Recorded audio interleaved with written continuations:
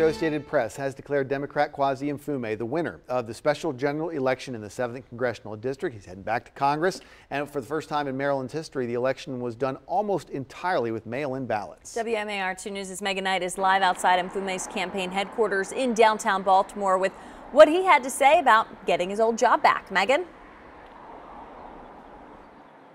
And Ashley, Kweisi Mfume says he's very excited. He's also very humbled by all the support he received. And while he cannot replace the late Congressman Elijah Cummings, who he considered a close friend, he says that he will certainly carry on his work here in the 7th District. Now, there are still ballots that do need to be counted, including those that were done in person at voting centers yesterday. But the numbers released by the State Board of Elections last night of the mail-in ballots that came in before Monday show Mfume with a very large lead against his Republican opponent, Kim Klacik. So the AP has gone ahead and declared him the winner of the race. He'll be finishing out Cummings' term through January 3rd. Now, Mfume actually held this job before Cummings had it, then left in 1996 to become the head of the NAACP. He says much of his initial focus will be on the response to the coronavirus pandemic.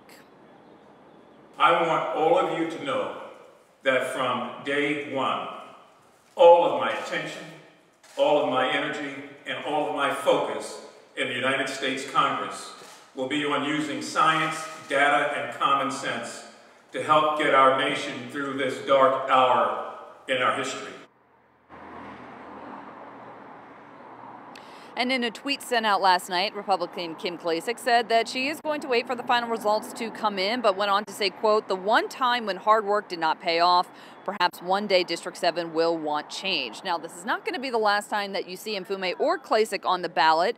Both are running in the June 2nd general primary, along with several other candidates in the 7th District race to seek the full two-term office for the position. The primary will be done in a very similar fashion to the way that we saw with this special election, where most of the ballots are going to be cast by putting them in the mail. We're live in downtown Baltimore. Megan Knight, WMAR 2 News.